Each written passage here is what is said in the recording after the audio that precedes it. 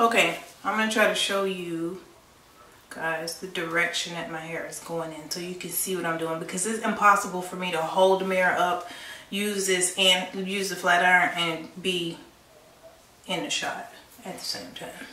So if you see the back of my hair, you can see the direction the curls are going. They're all kind of going in this direction. And I go down as far as I like to go down. And I part my hair here at the ear and at this ear, kind of like an imaginary part, and I just keep these curls that are going in that direction in this middle section. It just helps to get a more refined and precise style at the end if you just kind of do sections at a time. So I do this section down as far as I want it to go, and that's preference. And then when I finish, I'll come back and I'll grab these pieces, and then I'll do the side, and then I'll finish the front. I really wish I could show you how let me try to. Grab a piece, flip it out. You can see how I flipped it out, and grab it with the flat iron. And you gotta flip that wrist up like that. So you grab the hair and curl it and flip the wrist that way. That's all I'm doing. It won't be perfect the first time. I'll go back when I finish and pick up any little straggler pieces that I missed, but that's basically how you do it. Okay, the back is done, the middle back section. So this section here is done. And then what I'm going to do next is go to this section here, excuse me, and start to come around. Then I'll go back and do this side section and then back up to the top. So remember in the beginning I was saying how your mold and your first few curls, like those first 1, 2, 3, 4 curls are your guide. So now you're here, and all you do is follow the pattern that you've already set. So every piece of hair I pick up is already kind of going in a direction because of the way I molded it. You molded it in the shape you want your curls to ultimately be. So all you do is just follow that, basically. And you curl the hair as loose or as tight as you want your curls to be. That depends on your hair texture, your hair thickness, you know, what look you like. And what I do, because my hair holds a curl really well, I'll curl it and then right away I'll put a comb and keep going so I can get done more quickly. So like that I would do like this. That's why I was saying sometimes I keep a third comb. And then I just pick up another random piece. It's not in any pattern. And I just curl it. And I just keep going like that. And yes, my scalp is very dry. Probably a little white, but it's just what we're dealing with right now. And sometimes if you want, like, I do this too. I'll do random pieces in the opposite direction, like it's all going forward. Every few pieces, I'll do a random piece back. That just gives it some flair. You do have to be careful about where you place those random pieces, because you can end up with something that really looks messy as opposed to looking like you intentionally just styled your hair that way. What I like to do is keep the pieces that do go in a different direction if I decide to in this middle section right here, so that the sides are still uniform and you can keep the overall shape of the style by controlling the sides. So any playing around I want to do, I usually do it up here in the middle. And I'll do a couple pieces. And sometimes I even give myself more of a guide by doing this, so that I just kind of, I don't know, it just helps me to keep things. And you see how the hair is already wanting to go in that direction because that's the way it was molded. So even though I'm going to flip this piece back, I'm still going to keep that end. When I get to the end, I'm going to do that twist. So still everything's going in this direction. So whether I curl this piece back, whether I curl forward, at the end I do that flip.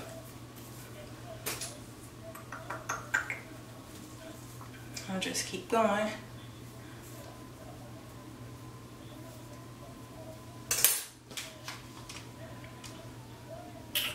I'll do one more back.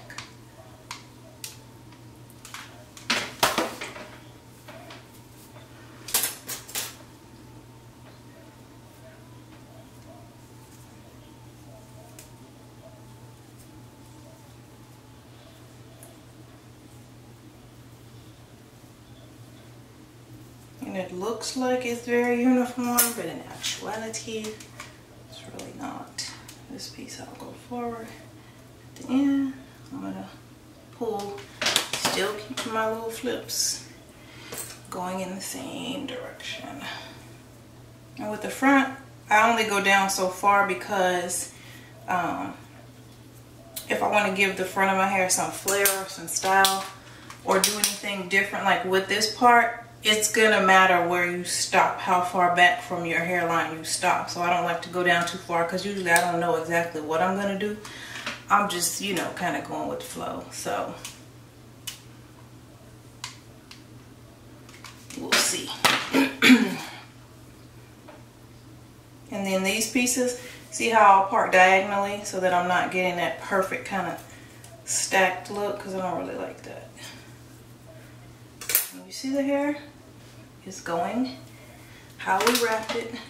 It's easy to follow. A little flip at the end. So now you have this section curled like this.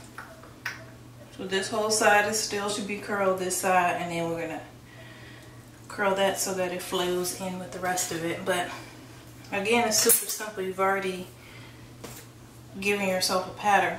These pieces I don't part as wide, so I won't part a piece like as wide as I did in the top. They are thinner from here to here. They're thinner, but from here to here, they're just as wide as every other piece I picked up. And you can see how it wants to go, so I just curl it that way.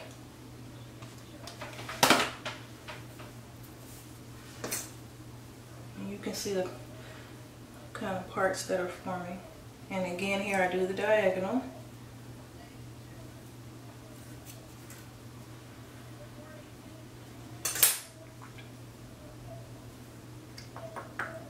See which way the hair is going.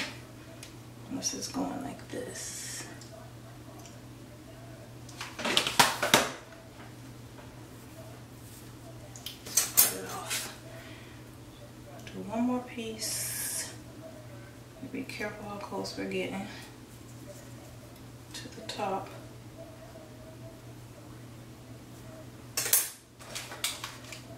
This piece I go down like that. Alright, so pretty much the top is done. What I like to do is go back to this side just to keep some symmetry. I don't want to go too far. I don't want to curl this whole side all the way down. So I go back, fill in these gaps over here, and then I'll finish this, and then I'll finish this. And the same thing applies. It's going to go in the direction that the hair was laid. And I know a lot of people curl from here up. I just personally don't do that. You can do it. There's nothing right or wrong about it. I just know how to curl my hair. And I don't have to go like that. You see how I get to the end and I'm kind of flipping that wrist? So even though this curl is going down, it has a little bit of bend forward. And because the wrap was going that way, I'm going to have a little volume here, which is good.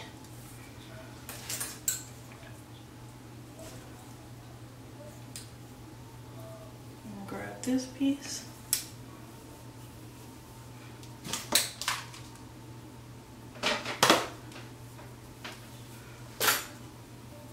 Go in the direction that the hair wants to go. You can see it.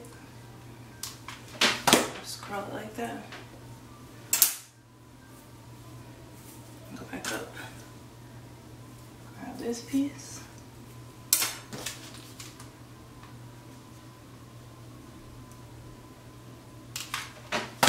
Like so.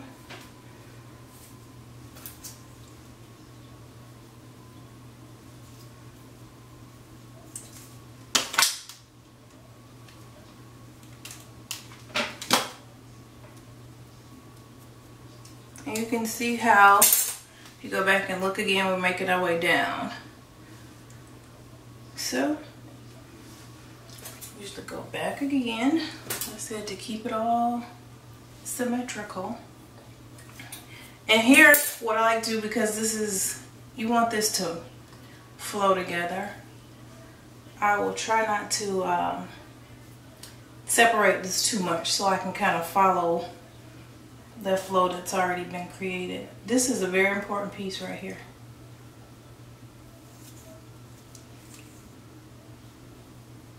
This is how I'm parting it. That piece coming off that back. I'm going to do the same thing where I'm going to curl and kind of bring it like this. So I curled it down and brought it forward just a tad. So later when I blend, you'll see why it's a good idea to curl it like that. And this, I like to keep it up. I'm not ready to deal with that yet. And just keep curling. Don't worry if you miss pieces, if everything's not perfect, because you can go back when you're done, excuse me, and you can grab those little pieces that you missed. Once you get more of a finished look, or you get closer to being finished. The hell is that? Okay. Grab my next section. And just cut it. This is a little short, so it's really not that it's short, but it's really laid down to my scalp. So I do that method where I use the rat tail comb as a finger and lift it up. You see how these pieces are sticking out? No worries. Just curl them down and comb it. The hair's gonna obey because you wrapped it really well. This part I get kind of leave till the end too, because I don't like to come down too far either with these edges, because I want them to ultimately accentuate the style, and I'm not sure exactly where every curl is going to fall, so I don't curl that yet. Go back up here. This piece, I part it this way, but I'm going to curl it. And you see how it wants to go. I mean, you can see it is pointing just like this, so I just curl it just like that. Yes.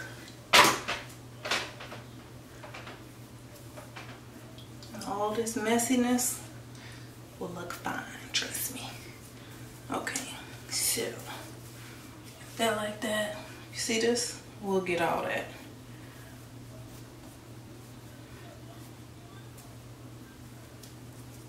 It's a big old piece on this, because that's bone straight. Not a problem. Here, just do the same thing I did over there. Just basically curl it down. Or in the direction that it's wanting to go. Which this is going back. So I'm flipping it, but I'm pulling the flat iron that way, as opposed to pulling the flat iron this way, because that was the way it was wrapped.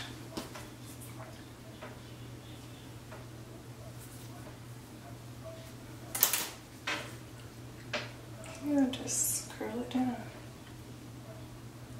Still kind of going back. If you want your curls tight, you don't want to disturb them as quickly as I'm disturbing mine. You want to let the heat cool down a little, and your curls will be tighter. But my hair, like I said, holds a curl, so I'm not overly concerned with that. Woo, watch that, yeah. That's another reason I immediately pull them down while they're still warm, because I don't really want them curled hard, especially around the edges and down low. I just want to accentuate the wrap, basically. It's like a little bump, like as if your hair were long and you pulled it out of the wrap. You just want a little bump in it. That's all I want.